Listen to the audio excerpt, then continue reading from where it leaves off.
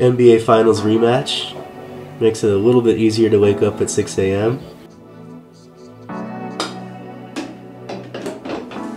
We're off to see Dracula today.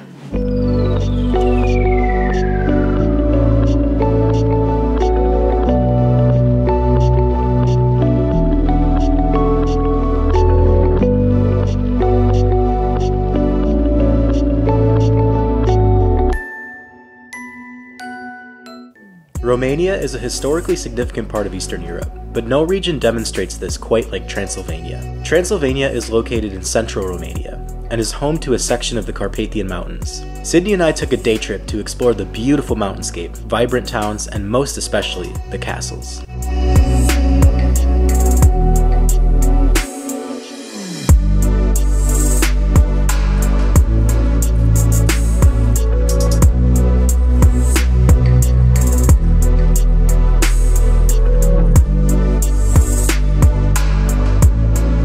So today we ventured north about 77 miles north of Bucharest to the Carpathian Mountains to see Peles Castle, which is right behind us.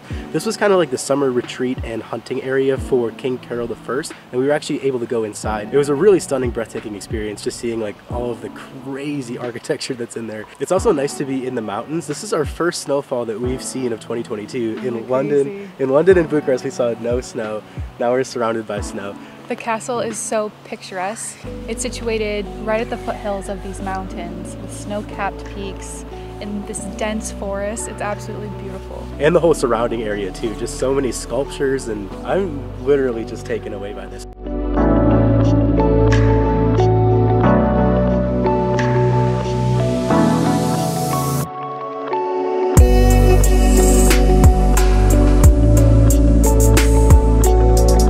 Peles Castle is a neo-Renaissance masterpiece near the mountain town of Sinaia, Romania. King Carol I was moved by the beauty of the mountainous region and commissioned this royal estate to be built in 1872. The cost of the construction of this castle, in today's terms, is estimated around $120 million, although the Romanian crown paid mostly in gold.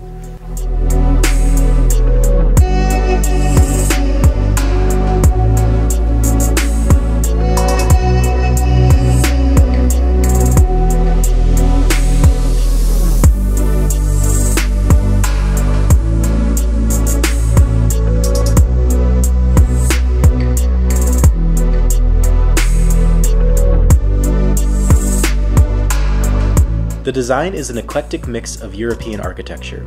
While the outside has distinctly German and Austrian characteristics, the inside varies completely from room to room. Everything from Italian masonry to Czech stonework to Hungarian carpentry to Polish engineering. There was even greeting rooms designed specifically for visitors from certain regions.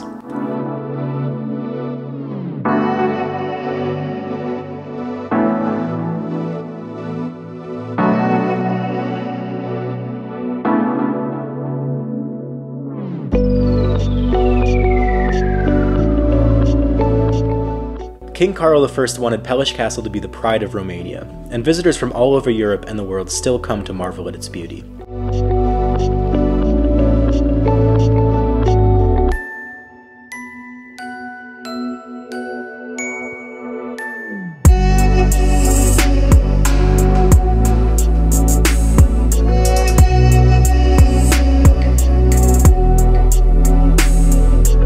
We have a main destination today, which I've been mostly focused on when I've been researching.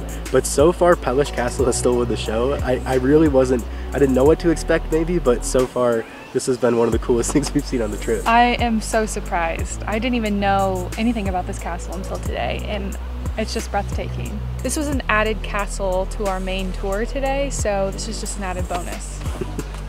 So goodbye, Peles Castle. We're leaving too soon, but on we go on our Transylvanian adventure.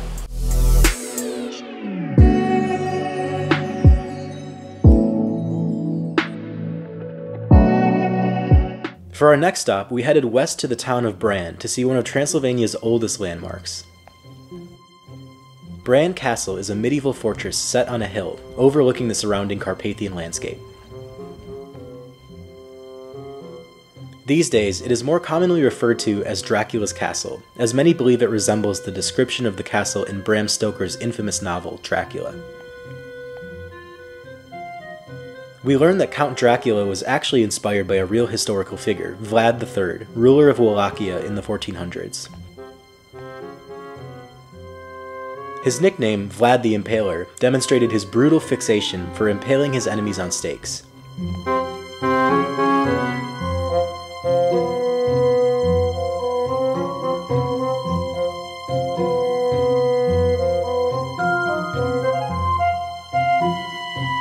Ironically, neither Bram Stoker nor Vlad the Impaler likely ever set foot in Bran Castle. The connection to Dracula is purely tourism-driven. However, we certainly felt transported to medieval Transylvania, walking through the eerie fortress. Bran Castle also includes a collection of ancient artifacts and furniture from when it was a part-time residence of the Romanian royal family. Queen Marie of Romania was particularly fond of the castle, and was the main driving force behind the preservation of these artifacts.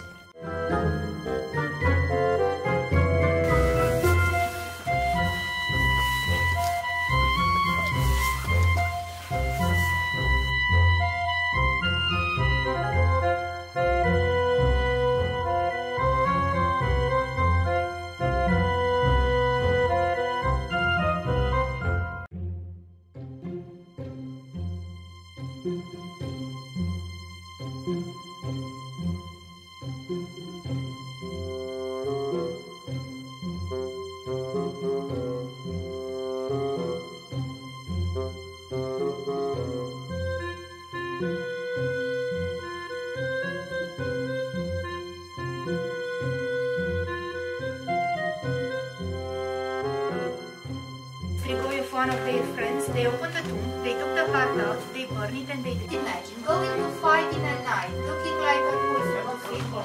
Your enemies will run like that. So very often they were being associated with these creatures.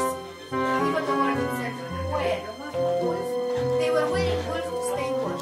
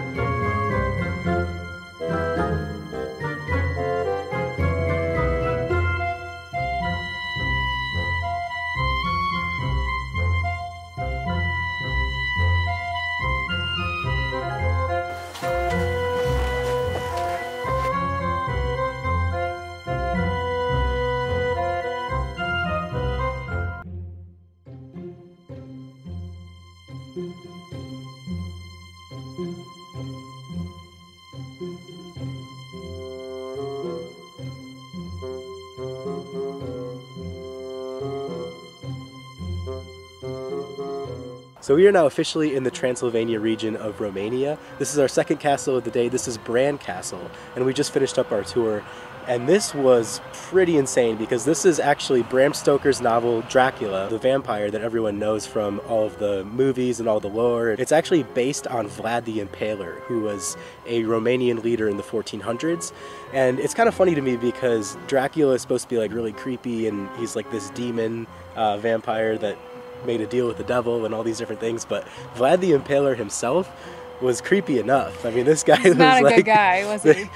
Just the name should tell you enough, but this guy used to like to eat his meals with his victims impaled on a stake so he could watch them suffer while he enjoyed a meal. They're really leaning into the whole lore of Dracula and werewolves. There was a whole room dedicated to like that type of creepy mythology, and it's really even not true from this region. It's all just kind of hype from Bram Stoker's book Dracula. And our tour guide said that tourism has been up just in the last 6 years because of Dracula. They joined the EU in 2007, as we mentioned, Romania did, and we are actually really lucky to do this tour with basically no one else. We had a group of like 18 people or so. They say usually the groups are like hundreds of people. You have to wait for hours even to get into the castle because the castle is not actually that big. And Peles Castle was kind of the same thing. It's not the size of these castles that makes them impressive, it's just the locations where they're set on these mountains and just in general how they look. So the two castles we saw today are very different. This one behind us looks like a fortress.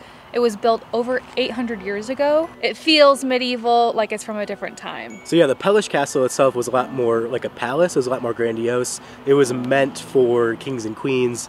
This was eventually occupied by kings and queens, but that's not how it started. There's just a lot of different history to this castle. So it was really cool to see two castles from completely different time periods that looked so different, but were impressive in their own way. And it was actually really cool driving up here too, because just coming up here, so when we're in Bucharest, you can't see the mountains. It's not like close to the mountain range at all. So we flew into Bucharest. We couldn't really see the mountains because we were flying in at night. We basically just been in Bucharest for a week and a half or so. Really haven't felt very mountainy, and then we drive like an hour and a half out of the city and it feels like we're in Colorado or something. Like, it's so crazy. Different climate. And it's really amazing to see how a region can be so different in its geography. So next up we're going to the city of Brașov to check that out and definitely get some food because we're really hungry.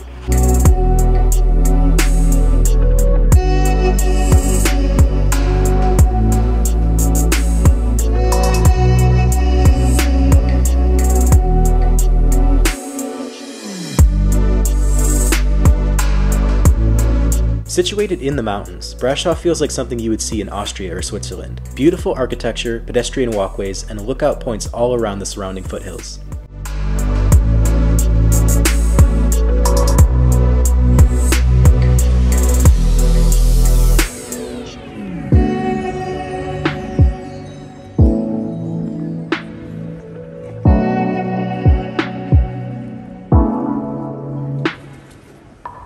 We were happy to get a chance to see a different aspect of the country.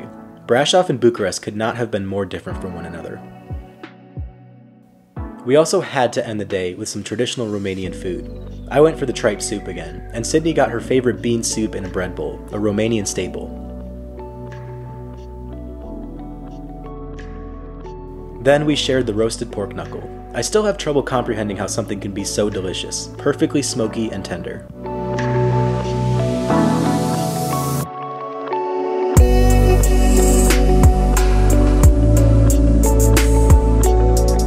The only way to cap off a perfect Romanian meal is with our absolute favorite dessert, papanaș.